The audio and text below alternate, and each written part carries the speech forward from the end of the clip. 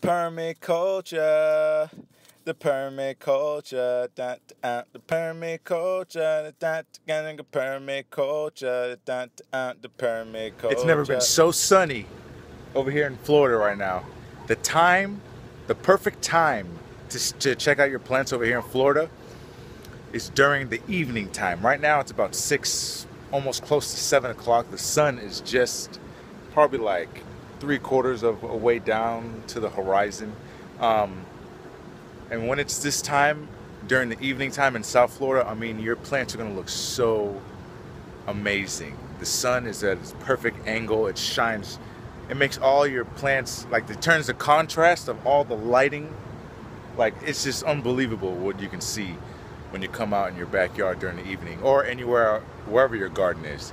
But I'm gonna give you a tour. I'm gonna give you a little tour to show you guys how my plants are doing, my papaya in particular, and my sugarcane. So let's go take a walk. Walk with me, walk with me.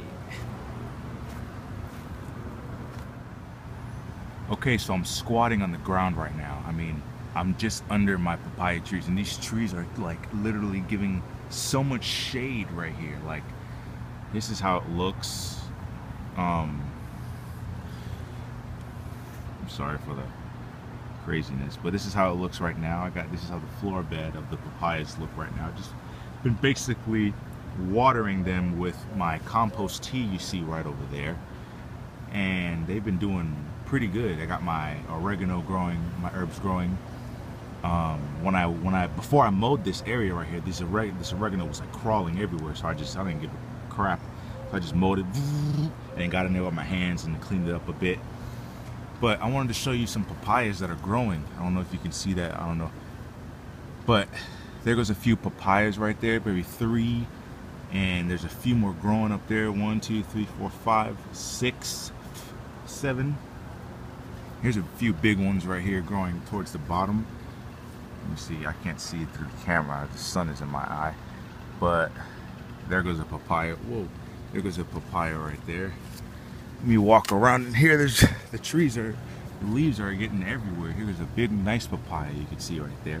Papaya is very sweet. It has a sweet flavor. It kind of has like a coffee taste. The more you make it turn yellow, like normally people will pick papaya when they're green, but pick a papaya if you especially have a tree around your yard. You want to wait till the papaya turns yellow.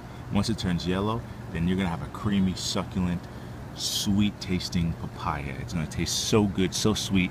Kind of has like a coffee flavor, but it tastes absolutely incredible. It tastes so light and fluffy, and it's you know, nutritious for us. It's very low in calorie as well. But I wanted to show you. Oh no, I can't show you right now. The sun is just crazy. But these papayas, man. Let me see if I can get in this angle right here. Look at the height. I'm sorry for the video shaking, but check out the height of that papaya. I mean, they're grown the same height as my banana tree, and that's pretty up there. I don't know why the camera. Oh, because of the sun. The sun is that way. That's why it's looking a little bit weird. But these trees, I mean, if I were to stand next to them, these trees would look pretty crazy in height. I can't get up there. I can't touch that. That's pretty tall. And but if you come towards the base of the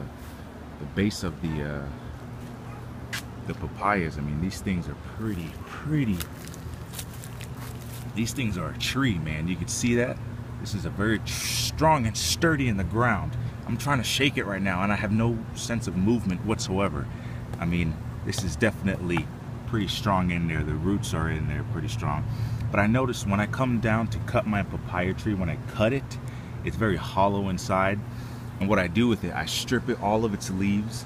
I just trim off all of the leaves and make it like a pure stick, basically. And then I just lay it as a floor bed, like as you see right there. I'll lay it as my little walk paths, things like that. That's how I use I like to recycle things and use them as decoratives around around my garden.